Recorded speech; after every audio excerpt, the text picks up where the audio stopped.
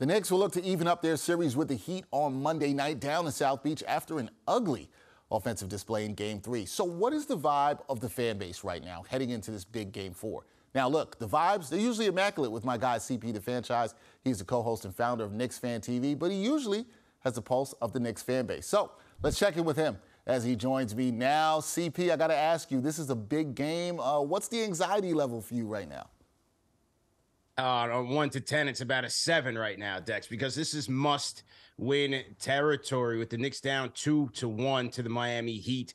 They need a desperate win to bring it back to Madison Square Garden, tied up, to get this fan base energized again. But I'll tell you, this Knicks fan base, they don't give up. They don't quit. They are as optimistic as any in sports. They don't leave games early. So the Knicks fan base, they are cautiously optimistic that they can, split the series in Miami and get home tied up at 2 apiece. All right, so the vibes for the Knicks fan base is cautiously optimistic right now. You've seen a lot of the energy be different on Twitter, other social media spaces, the comments on your show. We've seen that for sure. I'll ask you this. When you look at Game 3, there's a lot that went wrong for the Knicks.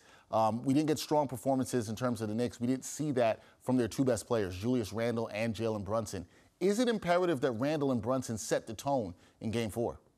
No question about it. And it starts with their energy and intensity. They have to lead on both ends, especially Julius Randle. Jalen Brunson is the head of the snake. He is the point guard. And so he has to continue to find his balance between scoring and getting the offense into a rhythm. When you look at Julius Randle's performance, I mean, Julius Randle did not pick up 2 free throw attempts until the third quarter of the game, Dex. That is just not going to cut it. He has to make himself an aggressor. He has to take it to Bam Adebayo and the Heat small ball lineup, because the Heat, they do not have rim protection there. So Julius Randle has to be aggressive from the jump, and defensively, he has to be in tune. There were way too many defensive lapses by Julius Randle in this game. He has to lead on both ends. The Knicks' big three of Jalen Brunson, Julius Randle, and RJ Barrett combined 16 for 51 from the field. That's just not going to get it done, and that's playing right into Erik Spoelstra's hands, who wants to force the Knicks into being a jump shooting team, and it's working for him right now. All right, we'll see if the Knicks leaders are aggressive in Game 4. Now, the other day, I was speaking with your co-host, JD, about the X factors that needed to play well in Game 3, and quite frankly, none of those X factors stepped up. Which role player or players, CP, need to deliver a big-time performance on the road Monday night?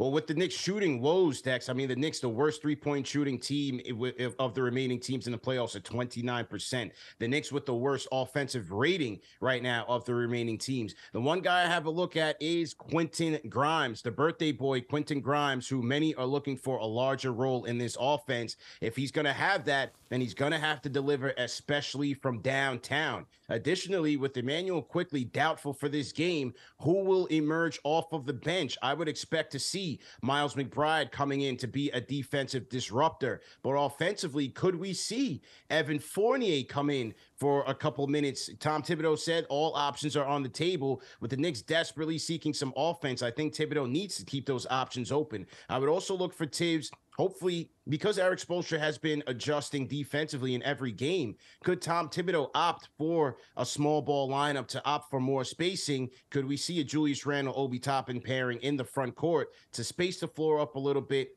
open up the driving lanes for the Knicks drivers, and maybe knock down some three-point shooting, because the Knicks are looking like the New York Bricks in this series so far. It's ugly, man. Yeah, I wonder if we see some adjustments there, including maybe seeing Grimes return to the starting lineup. There's been some talk about that and how that can improve the spacing. Okay, CP, last thing for me.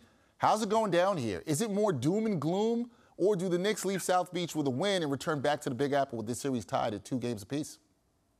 I think the Knicks muster up some fight, Dex. I think they come in with some pride, leave it all out there on the line, and squeak out a victory, bringing it back to MSG tied up 2-2, and the Garden faithful will be waiting and have the Garden rocking come Wednesday night.